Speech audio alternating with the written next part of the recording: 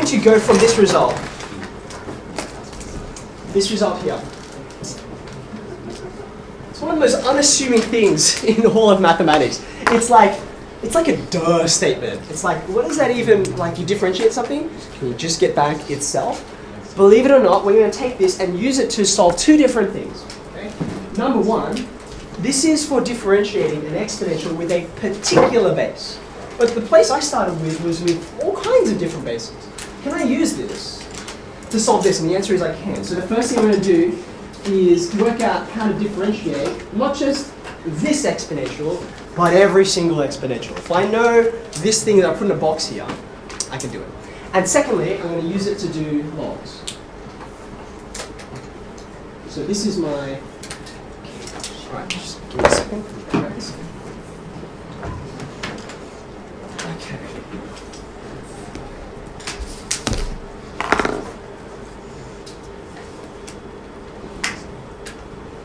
So, here's where we're going to take this first. We're going to look at other bases, return back to this original problem, and try and sort out what's happening with this K business. Like I just said, it was a number, but I know nothing about it. Like, this is my fancy way, this is a mathematician's fancy way of saying, I don't actually know anything about this number. It's a number. Okay.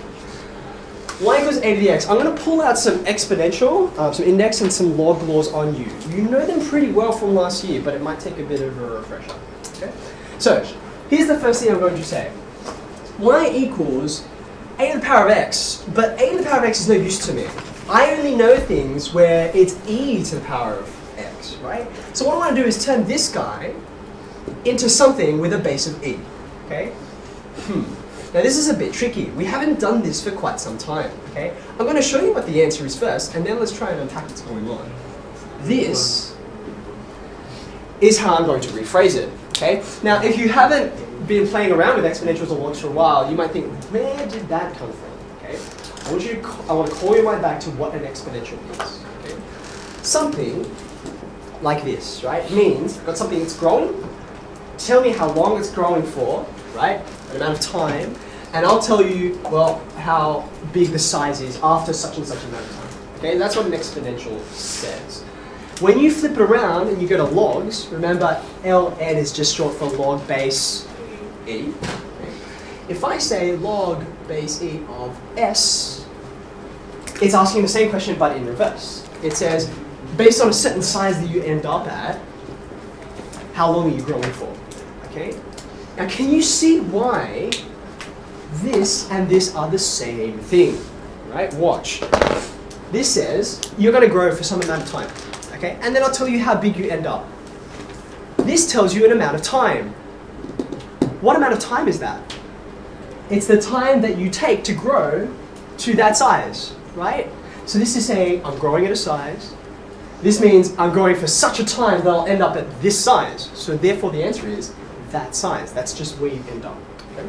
So in a more simpler form, this color blue. This is the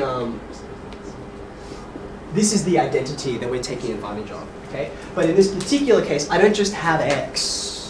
I've got a to the x, okay? So that's why I have done this. Are you okay so far? Are you with me? Yeah? Let's keep moving through. Think now back to your log laws, right? Log laws. I can do something with this. I can simplify this a little bit, can't I? How can I simplify this instead of having that x up in the power? Yeah, very good. That power can come out the front and become the coefficient, right? So this is e to the x log a. You okay with that? No big drums? Okay. Now this is, well, it doesn't look like it's all that much better, but actually it's a tremendous amount better. Look at this. We're only a stone's throw away from being e to the x itself. So I can use this now. This is really, really good. I just need to make it a little more obvious. So here's what I'll do.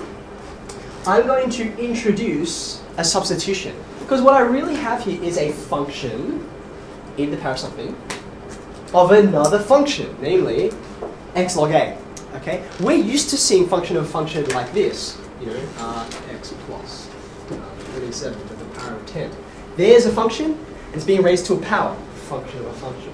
But exactly the same thing is happening here. It's just different functions involved.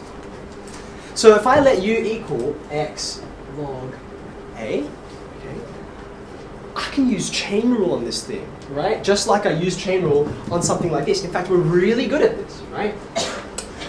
This is what I've substituted for u. So I'm going to say y is equal to e to the u. And then over here, I need to know, for the chain rule, I'm going to need to know the derivative of this part here, right? X log a, that's my function. So what's the derivative? X. It's literally plus. Remember what's going on here, right? Right, it's a constant. A is just a number, yeah?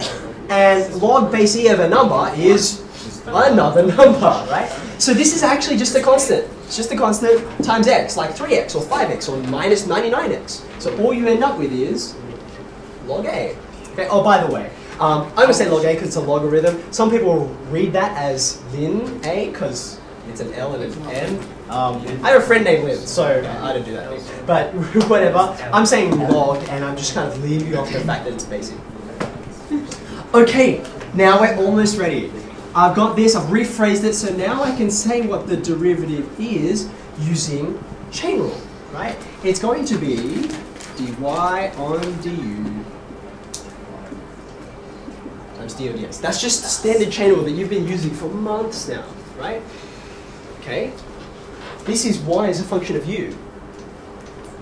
What happens when we differentiate that with respect to u? By definition, you just get that same thing handed back to you, just different variables, right? So I've got e to the u hanging out the front. I just established what this is. That's log a. Okay. The last thing that I need to do is get rid of this u business. I introduced it artificially to try and solve the problem, right? So I should really get rid of it and tidy up. E to the u. E to the u? What is e to the u? E to the u, if you have a look at this line here, or this series of lines, rather, e to the u is exactly the same as a to the x, right? It's a straight line through there. So this guy in here is a to the x, natural log of a.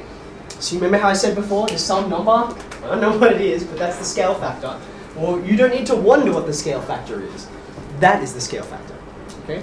And of course, you don't bother writing this, but you can see why it works if you're differentiating e to the x, right? It still fits this, it still fits.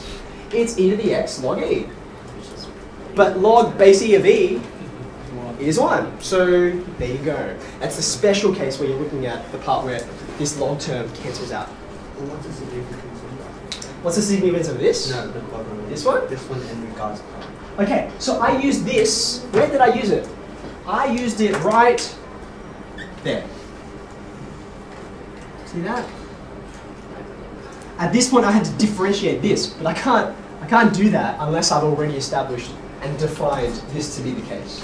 Okay? So this was what we observed, this is what I defined, and I used that definition right here when I differentiate e to the u. Because u is not a constant, so it's differentiating in respect to u. Yeah, u is a variable, right? It's Okay. with that variable. Okay? Make sense? Yes.